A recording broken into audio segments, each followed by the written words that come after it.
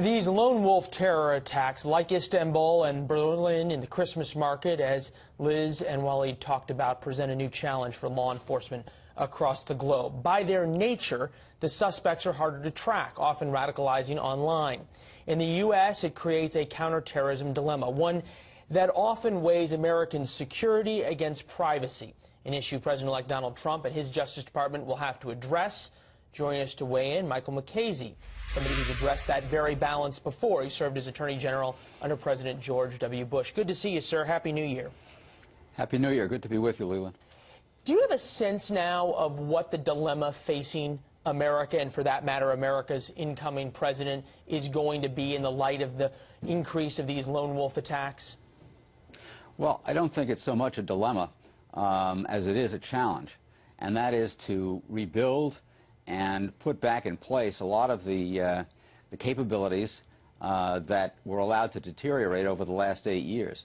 I think we have grown to rely principally on electronic intelligence and less on human intelligence, and that is something that doesn't operate to our advantage. We're going to have to put back, I think, an interrogation program that allows us not simply to kill people with drones, but to capture them.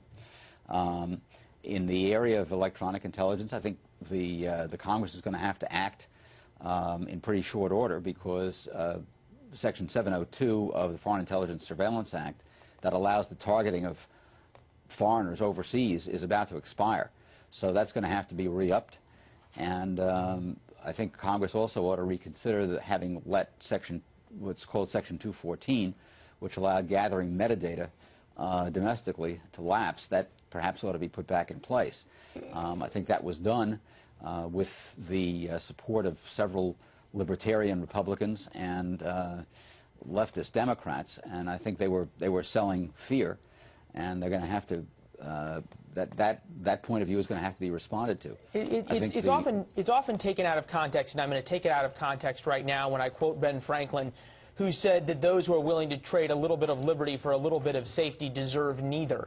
Out of context, but applicable here. Is that the trade-off that's going to have to happen as we see these lone wolf attacks and we see terrorism morph, or is there a way to have both? It's an excellent question, Leland, but I don't think that there is a trade-off. I think that is often presented as kind of a false choice. There has been no invasion of our privacy in any of the electronic surveillance programs that the government had. Section 214 that was allowed to lapse allowed the government to collect what's called metadata, which is not the content of anybody's telephone calls. It's simply records that allow the government to check on whether a foreign terrorist called or was called by a number in the United States. There's been no overhearing of Americans. And the notion that somehow we're sacrificing a bit of privacy in order to get protection, I think, is false. Well, nobody's being asked to make that choice. It's an important argument, and your perspective's unique on it. I want to ask one last question. You noted how much of our abilities have been degraded, if you will, over the past 8 years. And people in the intelligence community and the justice community as well, be it the FBI, have long complained that their hands have been tied by the Obama administration. Are we at the point where we're behind the 8 ball and can't really rebuild these capabilities, or is there still time, albeit working against the clock because we've got these lone wolf actors out there?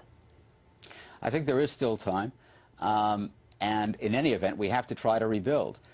You know, it's easy to let things lapse and deteriorate if that's what you're interested in doing. All you have to do is nothing. And that's a lot of what got done over the last 8 years, including letting our intelligence gathering capabilities deteriorate. So putting it back together may require legislation. Would it be fair to say you're a little bit surprised, quickly, that there haven't been more attacks in the United States, considering how much we've allowed our intelligence capabilities to lapse?